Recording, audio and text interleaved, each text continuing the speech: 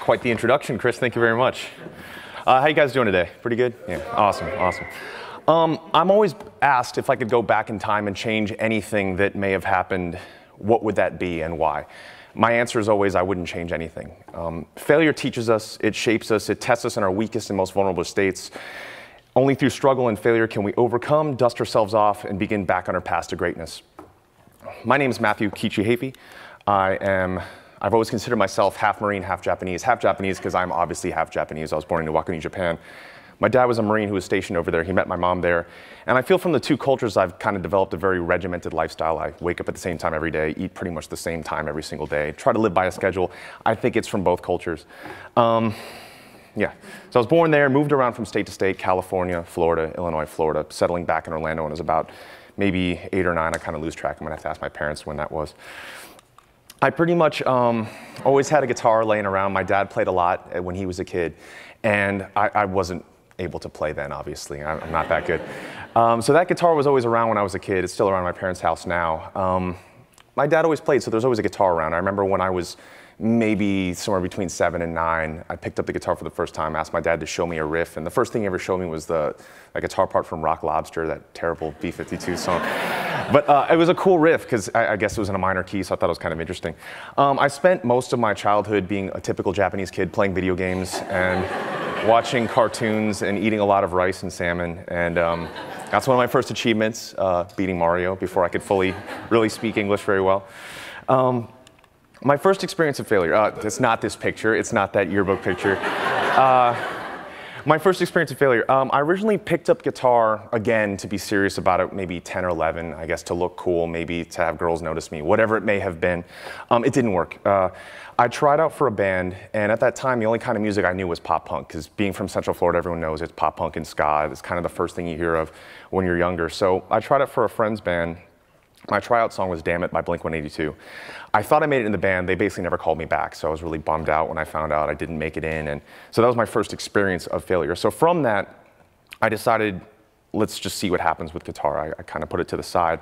Around 7th grade, a friend lent me the Black Album by Metallica. I heard that, and that was my first introduction to ever hearing metal. I never knew that that's what music could sound like, that that's what songs could be about, that playing could be that good.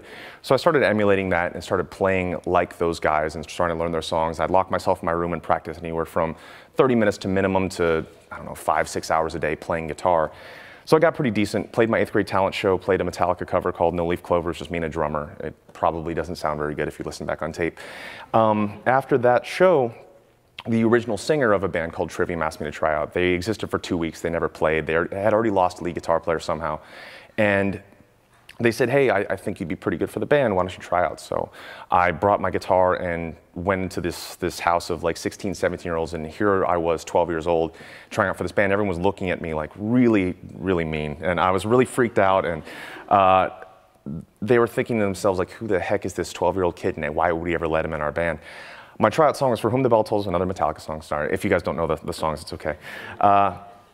I played the song, and it went from one look of astonishment to why the heck is this kid trying out for our high school awesome band to why is this guy so good? So I made it in the band, just the guitar player, then lots of lineup changes, became the singer.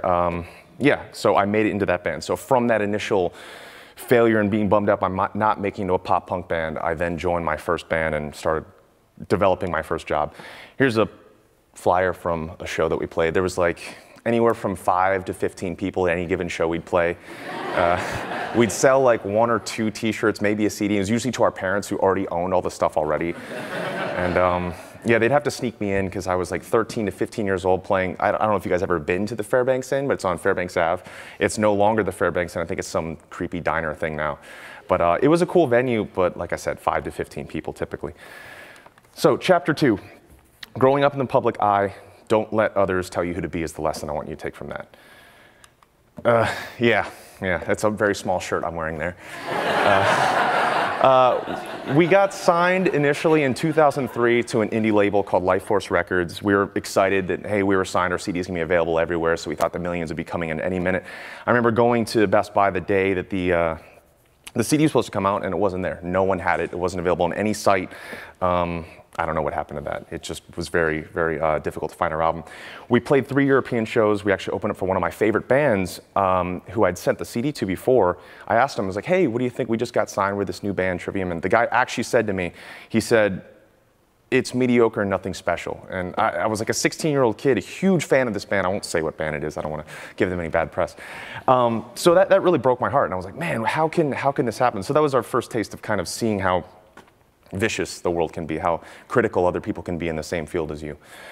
So we got signed to a major label called Roadrunner Records, and they started kind of dictating, hey, here's some good ideas, like really play up the sex, drugs, and rock and roll thing. I don't know how this says sex, drugs, and rock and roll. It kind of says the opposite to me of sex, drugs, and rock and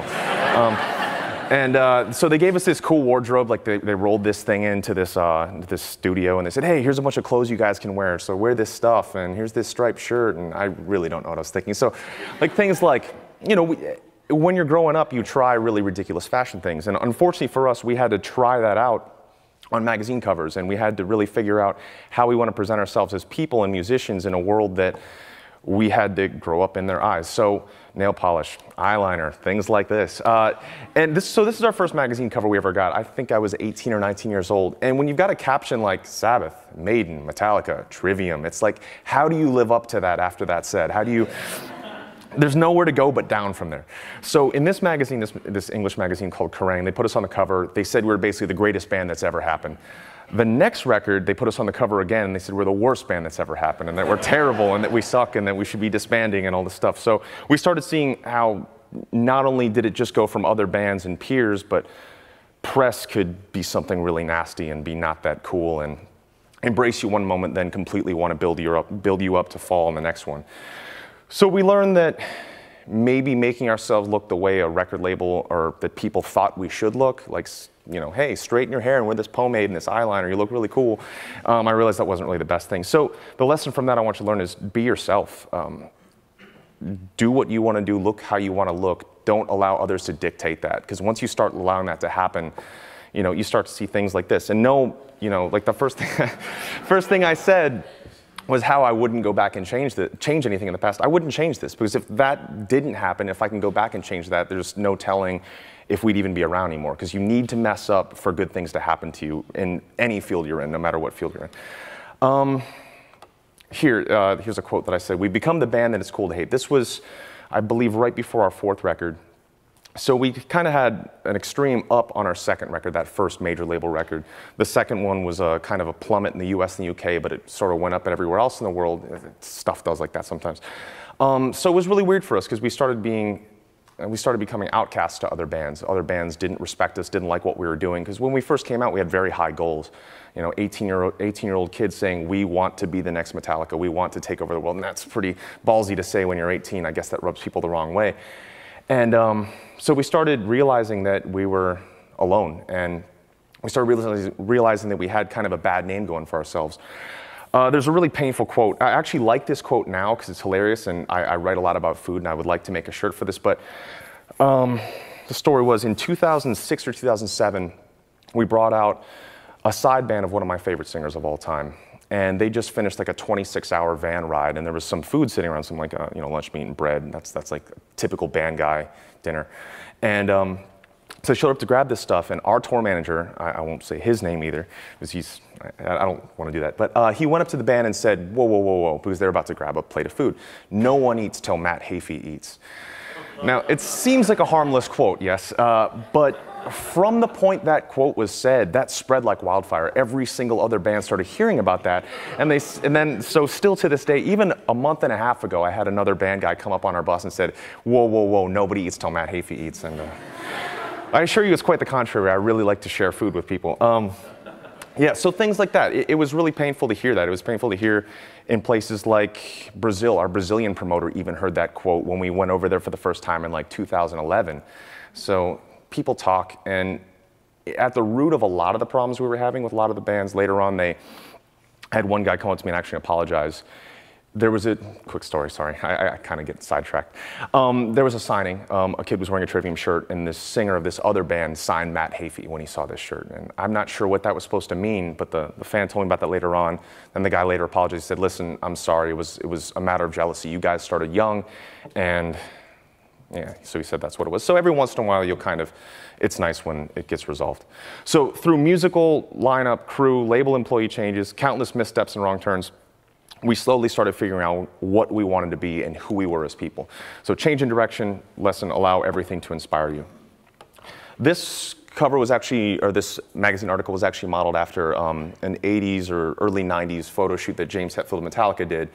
And they were inspired by our 5th record's visual art. It's called In Waves. So when we were kind of about to, I don't know, kind of about to disintegrate, like we had to make a huge lineup change in our band, get rid of one of our founding members, not due to entirely him, but the chemistry between the 4 of us. We had to have a rebirth. So we had a lot of time off, and I ended up befriending this kid that I'm sure a lot of you know, and all of us wish he was still here, John Paul Douglas, one of the most inspirational people I ever met in my life.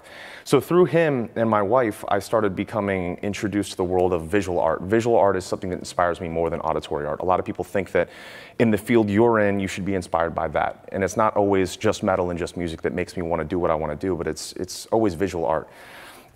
John Paul Douglas and I, we started working a lot, just hanging out, at first playing like a lot of Call of Duty and StarCraft, and then started realizing that we liked things like, he started showing me his favorite directors like Lars von Trier and David Lynch and Christopher Nolan, and that stuff really struck a chord with me and started inspiring me to want to see how much of that world I can inject into our world.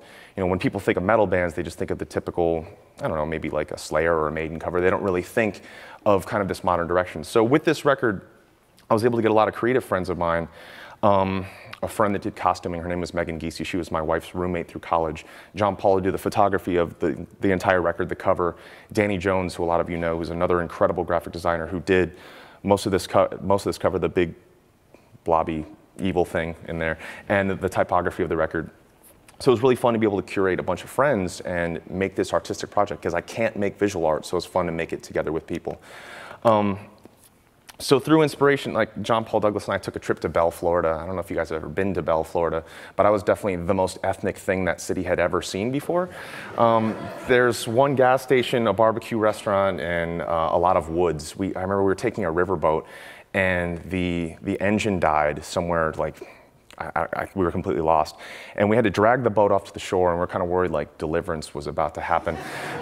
Especially because me and JP, we have a knack for wearing like really short bathing suit shorts. I don't know why, we just do. Those silly American Apparel ones. So we wore those, so we were freaked out something was gonna happen. Luckily, we both came out unscathed and unabused, and we were able to keep experimenting with fun art. So this was just me laying in water. And yeah, it ended up looking really cool. Yeah, so it shows that when you're able to experiment with different artists of different mediums, it sometimes warrants some pretty amazing results. Here's more stuff of JP and I experimenting. I was basically just the guinea pig for this awesome visual stuff that we kept making. More work by JP, and Danny really led a lot of the photo shoots and saying where we should go, how we should do it. This ended up being the promo photo for the record, our 5th record. I wanted to go for, thanks to watching a lot of like Trier stuff, I really appreciated the minimalism and it not having any modern structures or modern buildings. So we wanted to go for this futuristic, dystopian kind of thing with no modern structures. Had a friend make all the costumes for us she's currently in the fashion industry in Seattle, so it's pretty fun. If you can't beat them, join them. So a lot of us here today, in all of our fields, we sometimes wrestle with social media. Social media is definitely something you should embrace. Here's all the looks I've had, and a couple fans thought that's the way I will look in the future. So with social media, there are definite goods and bads. Early on, when my dad was co-managing the band, he was always very embracive of social media world. That was the days of MySpace, being online, having an online presence, and allowing people to know what you do, interacting with those people, and showing them who you are, showing them that you're not just this unattainable thing, but that you're just a regular person like everyone else. So there certainly are goods and bads. And here's more stuff. So I kind of encourage, that's one direction in me. You know, I guess a lot of people who are maybe in bands don't like the idea of, I don't know, bad pictures of them. But for me, one day this fan made this collage of every horrible face I've ever made on stage. And they're like, hey, this is a tribute to you. I hope you really like it. And I was like, man, why would anyone think that's a tribute? So we started embracing that and showing people that, yeah, go for it. Let's make a bunch of silly memes of us. And I think it showed that we have personality, because a lot of people thought we were just these serious, rigid metal guys. And it's like, no, we really appreciate this sense of humor. So to embrace it in that good way, you know, allowing it to, oops, sorry, I went too far. Allowing it to show your supporters, your fans, whoever that may be in what you do, that you have a personality outside of what you do.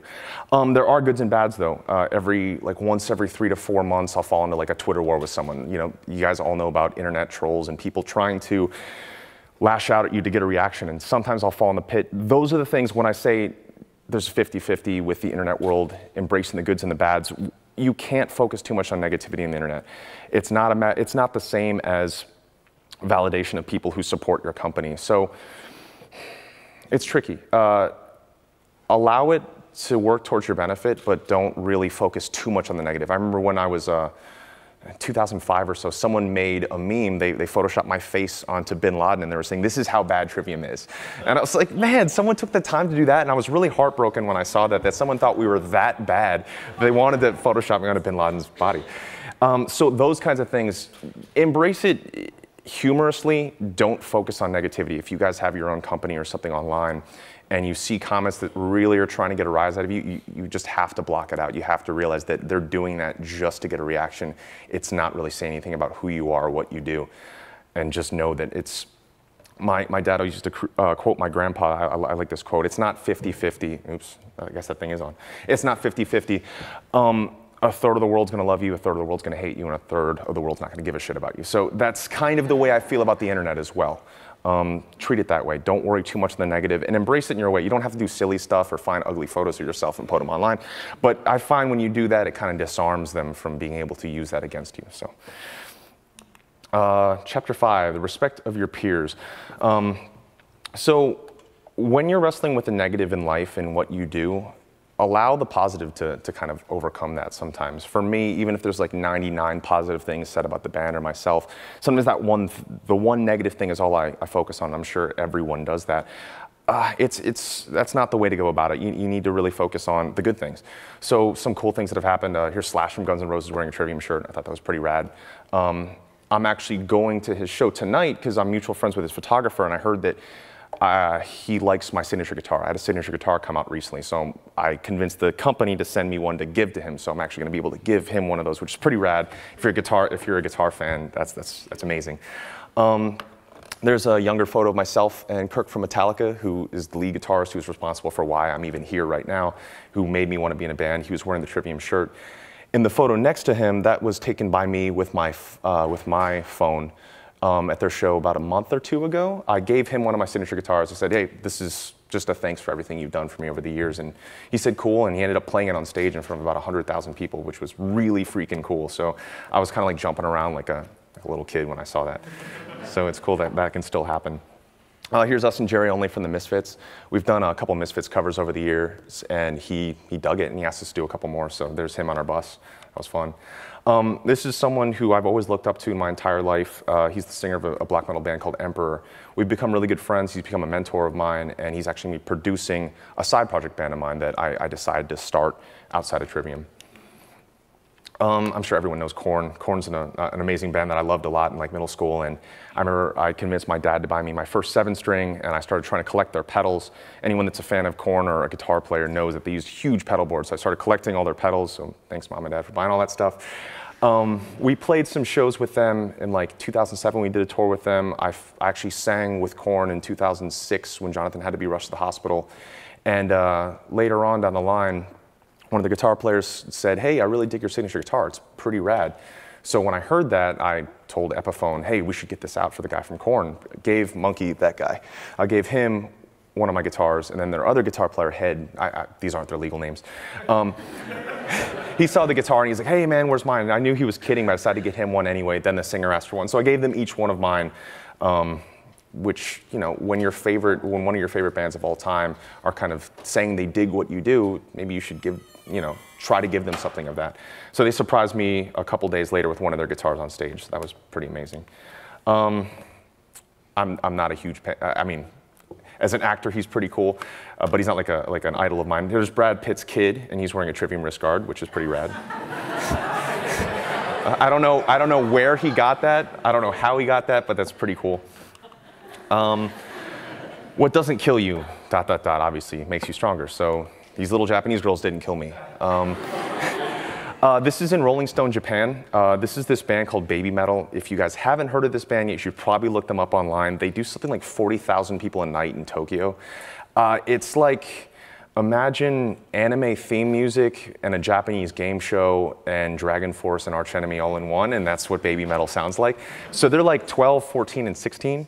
So they had me do this co-interview with them, which was pretty cool to be in Rolling Stone, Japan.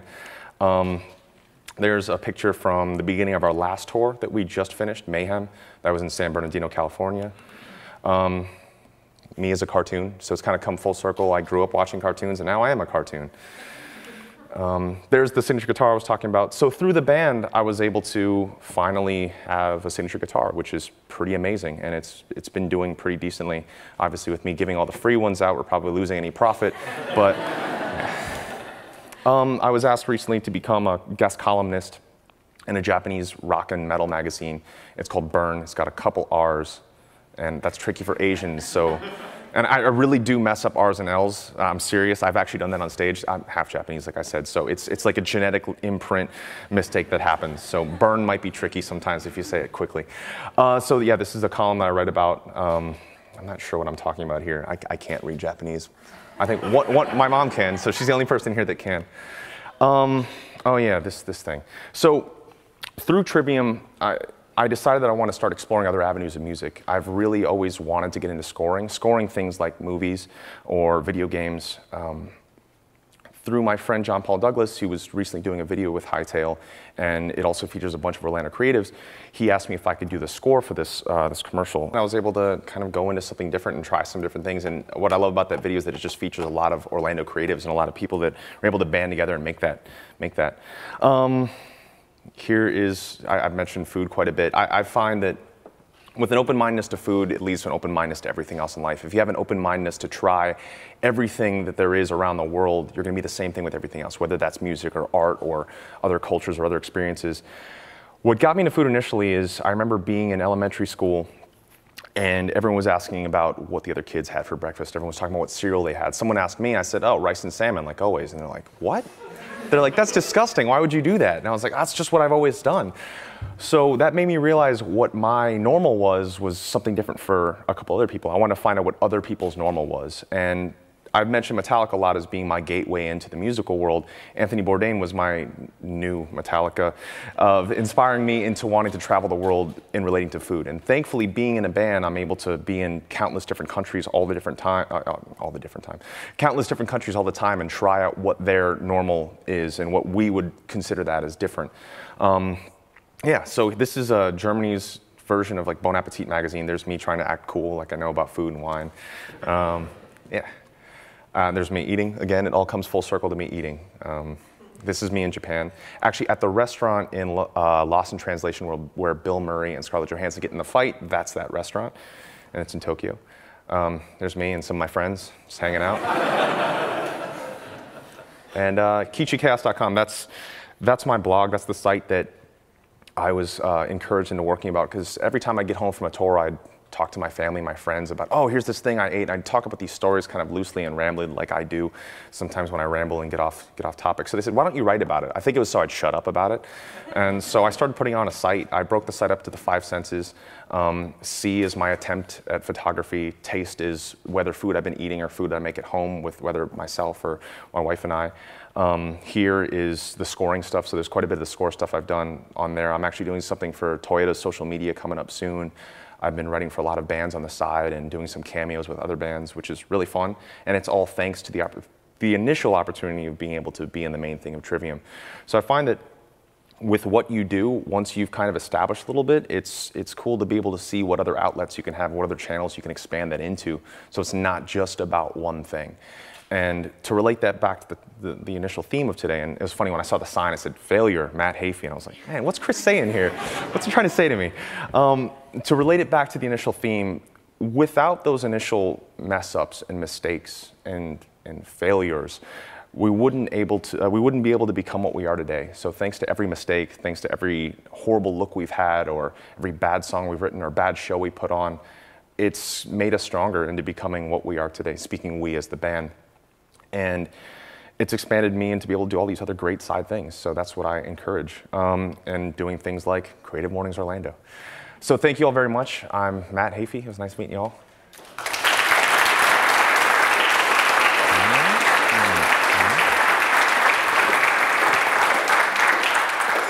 So we got time for some questions. So let's try to keep all of the when's your next album coming out stuff down to a minimum, and he's much more than that. So. Thank you, Chris. Anybody, anything, about anything? Yes? You said about it's cool once you solidify yourself in one thing, then you can do a bunch of different outlets. Would you say that it's best to really show yourself skill set in that one area first before trying different outlets? Definitely. It's really important to establish a main thing first. And I guess it wasn't until record 5 that I decided to start doing the food blog. I'm not saying wait till your 5th record, but just whatever your version of when you feel like it's kind of set and when you've got your name and your brand out there that people can recognize, and then start branching out to see what that closely relates to and see what other interests you like. Next. Mm-hmm. What is one of the best meals you've ever eaten and why? So many.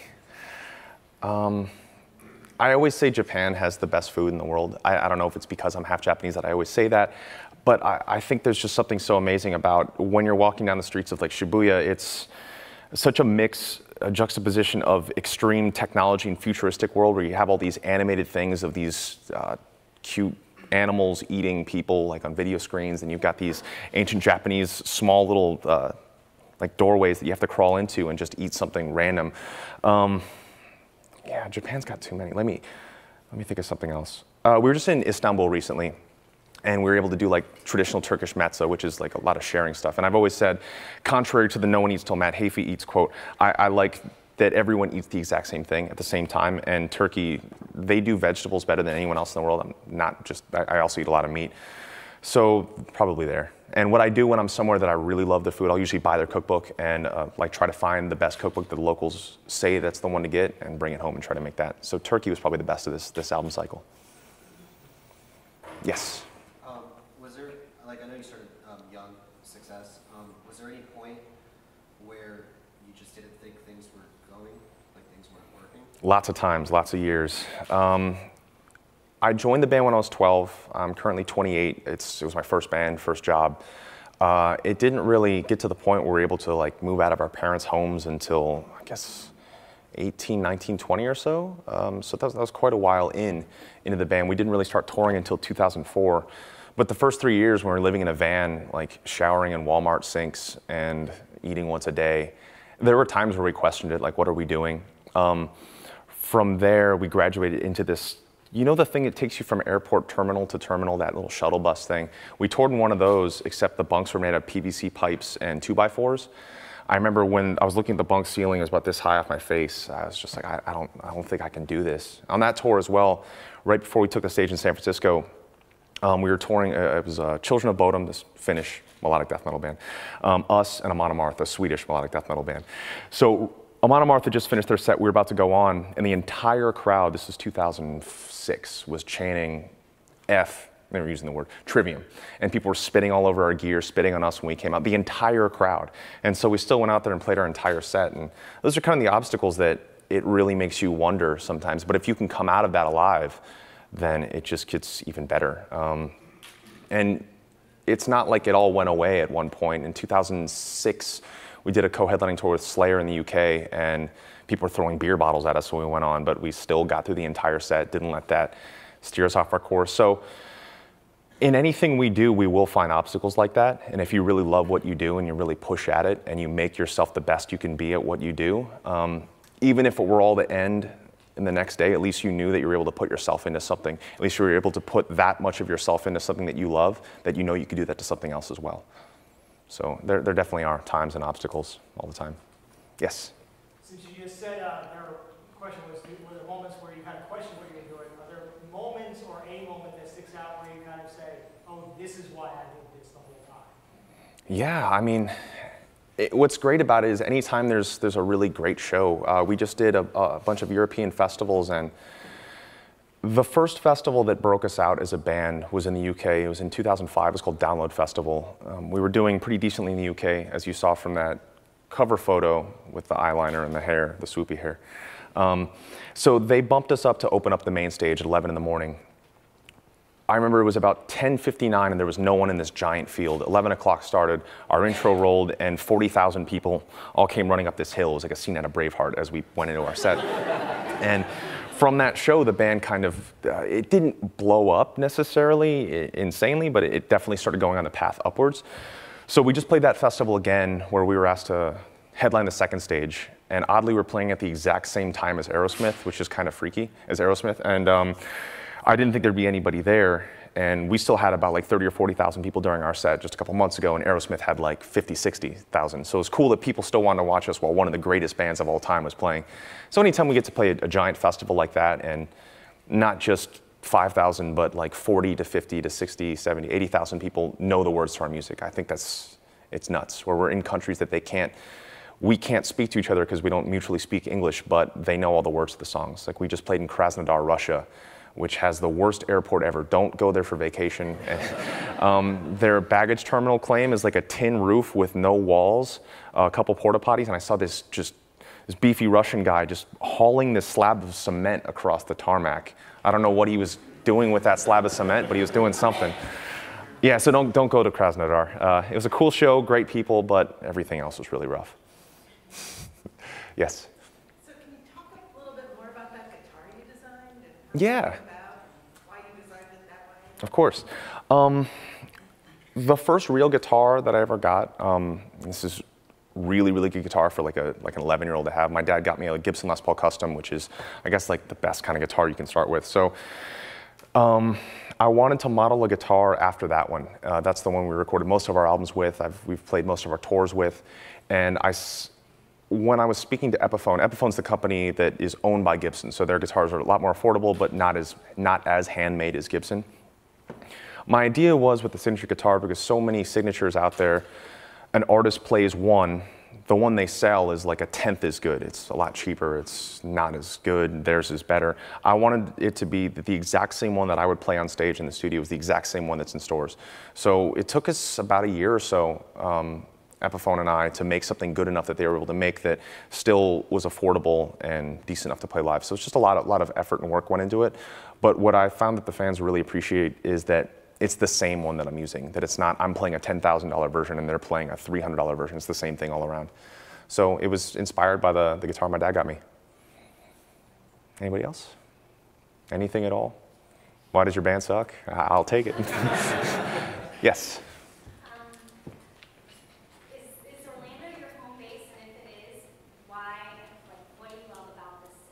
Yeah, I actually live about 5 minutes from here. I've been living here since, how old were we? How old was I? 8, 9? My parents. Yeah, so about since then.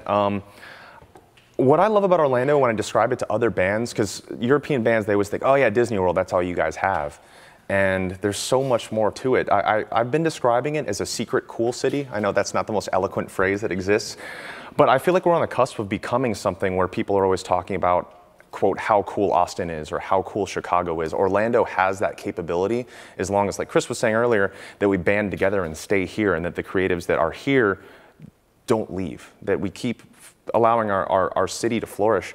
Orlando's food scene is getting really great. I have this ever-changing list that I'm always sending to friends who are coming here of all the restaurants I think are amazing that are all locally owned or the great artists we have here.